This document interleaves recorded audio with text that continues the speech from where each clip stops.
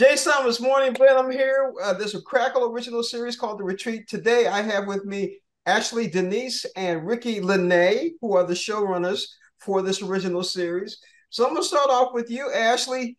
Tell me about this series. What's this all about? Okay, so The Retreat is an 8 episode series. It's a suspense, thriller, mystery. It focuses on four Black women in the aftermath of an artist retreat for Black women. The show picks up a year after the retreat, where a damning secret was revealed unintentionally by a celebrity speaker. So everyone's just trying to deal with the fallout. They're scrambling, they're scheming, they're forming alliances and trying to get through this new reality. Yeah. So, Ricki, tell us where the story came from. So the retreat actually was inspired by Ashley and I really wanting to find an opportunity to put a show together that focused and centered on Black women. And with a combination of us really wanting at the time to have the opportunity to participate in an artist retreat so that we can continue growing as artists and working on new projects. We combined that and the passion of wanting to get Black women centered, uh, as well as uh, finding an opportunity to continue to tell another genre of like suspense, something that we haven't done before and we felt was like severely lacking with Black women, especially centered in that in the matter of how long was it? Maybe like 3 months or so when we were kind of coming up with the concept of it. Like it all started to come together, and then we were able to get an 8 episode series focusing on an all Black women's arts retreat. Speaking about the series, Ricki, what do you want Black women to take away from this? Oh, that is a great question, James. I think it's so important for Black women to see themselves represented in not just stereotypical ways, but incredibly complex and layered ways.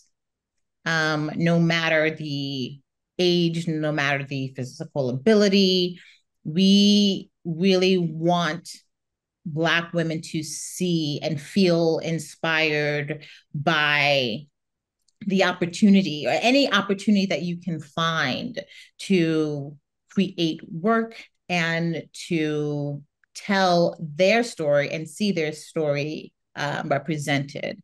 So it's hopefully an inspiring uh, series for creators, but also just your everyday person who feels like the things that they're seeing on TV is not representative of who they feel they are. And I feel for us, especially, we just felt like there was a gaping hole in what was being produced and wanted to fill that. Ashley, I'm going to flip the script on you. What do you want Black men to take away from this? Ooh, that's a great question. Um, I think I'd like them to take away that, Black women can do everything. That, you know, we love our Black men. Absolutely. We love our Black men. Um, but it's nice every now and then to see the women shine, and to work together to show that we can work together, that there's love, there's support, there's encouragement, there's inspiration. Um, but we appreciate the men too. So Okay. Being a showrunner, Ashley and Ricki, being a showrunner myself, what is it like for you to not only as showrunners, but to actually put this together and get it on Crackle? It's I mean, it's been surreal. Um, I think seeing our baby grow and now being available to a wide audience of a diverse audience. I think it is for us, it's been something we've wanted for so long. With all of our work and the retreat, especially because of how meaningful it was creating. And like I was saying, how meaningful it can be for an audience, a wide audience to even see themselves in the and how complex and layered these characters are. It is very, very relatable, and having it on Crackle has really made us feel like we are in that like next step of our careers, but especially in creating a relationship with the audience. We are now getting a chance to um, share ourselves with the audience, and hopefully the audience enjoys what we are giving. Ashley? Yeah, like Ricki said, it's been an amazing journey. We started working on this project in 2018, so half a decade later. It's really nice to see it getting, um, the audience and the platform that it deserves. And we've been really proud of the work, the entire way through, and we were proud of, the initial premiere, and we're really excited that it's going to be out for a broader audience and people who may not have been able to access it before. And I love that it's on Crackle because it's free with the ads, so that just opens up the access for students, for whoever. So we're really excited about that. Yeah, I think it's very interesting that you said 2018, and here it is, like you said, half a decade.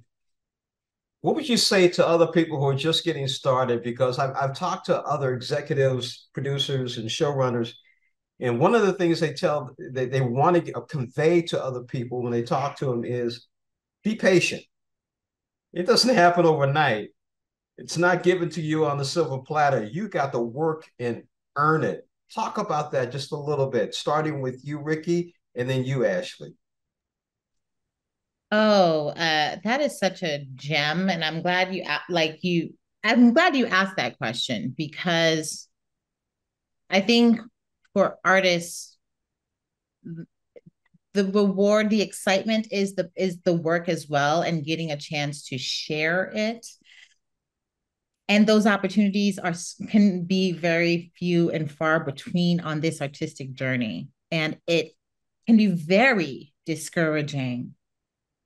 But if you love what you do, you will commit to it day after day and push through the rejection.